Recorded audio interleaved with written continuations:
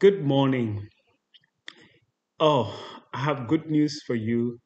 It is been 2 weeks of spending time in God's presence and listening to God's voice in various ways, denying ourselves the things that come most of the time priority to us and can be idols or can be things that take our attention from God. This could be food, as we've seen the past week, social media and other kinds of media, things that really compete with God's attention in our lives.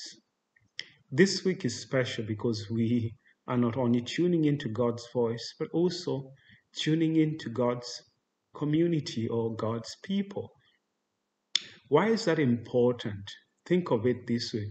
Jesus, when he is trying to teach the people his heart, he uses a parable of a man, and this man is walking from Jerusalem, walking down to Jericho, and he falls in the hands of bad people, thieves, and they mug him and they beat him down and leave him injured.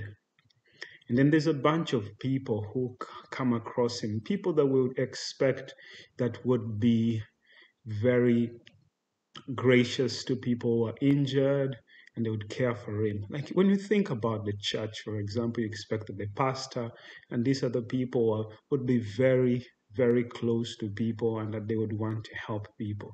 But in this time, the people who were supposed to do that did not naturally do that. I'm talking about the priest and the Levite.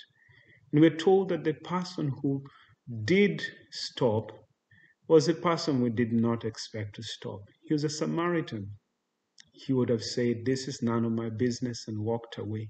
But the Samaritan stops and cares for this wounded and injured man to the extent that he puts a security or a down payment and says that he will pay everything that the person incurs until the person is well. This week, as we tune into community, I'd love for you to think of it this way. As I fast from food and other things, would you ask God, open my eyes that I may see my neighbor? Not just talking about the person who lives next door.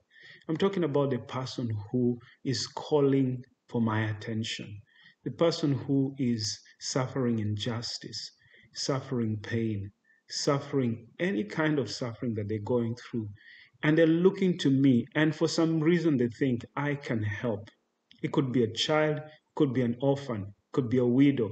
Whoever is around you who qualifies as somebody in need, God is calling you this week as you fast to not only think about them, but now to love them by stretching your hands out. The gift God has given you, it could be substance that you give to them. It could be your time that you provide for them. But this is a perfect week to add to your fasting action by reaching to your community, serving your community, loving those who qualify to be called your neighbors. God bless you as you tune in to the community around you. Amen.